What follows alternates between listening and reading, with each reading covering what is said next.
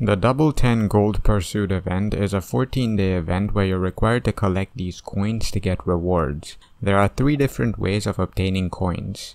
The first one is by collecting tank upgrade materials. You get 15 points for every material you collect, and you can collect up to 19 materials per day, which means you can get 285 points daily.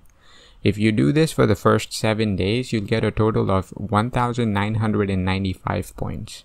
Then there's the purification event, which will start after the first 7 days. You'll again be able to get points from this event, but it is unclear how many points you'll be getting. In my opinion, it should be quite easy for most players to reach the 2,500 point milestone with the free rewards. However, the last 2 milestones will probably require you to spend. If we assume that players get around 4,000 points during the first 14 days, then it'll cost you almost $2,500 to get the permanent turf effect from this event.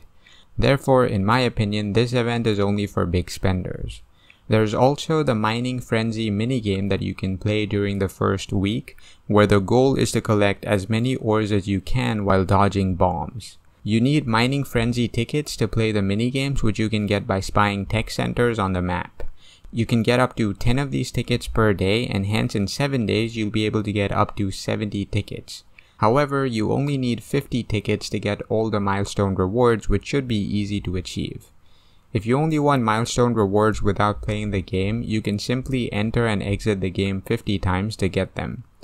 There are also ranking rewards for the top 5 players that score the most points in the city. For me personally, I don't really try to rank in any of the minigames because of how time consuming it is.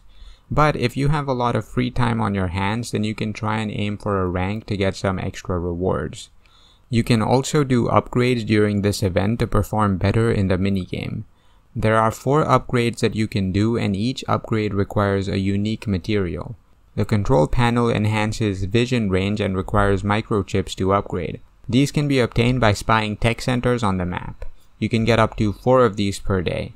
The engine increases game time and requires gears to upgrade. The drill increases op speed and requires tungsten. The plate increases bomb immunity chances and requires high carbon steel to upgrade. You can get gears, tungsten, and steel each 5 times per day from street forces. You also have mining notes, which give you some extra rewards whenever you upgrade different parts at the tech center.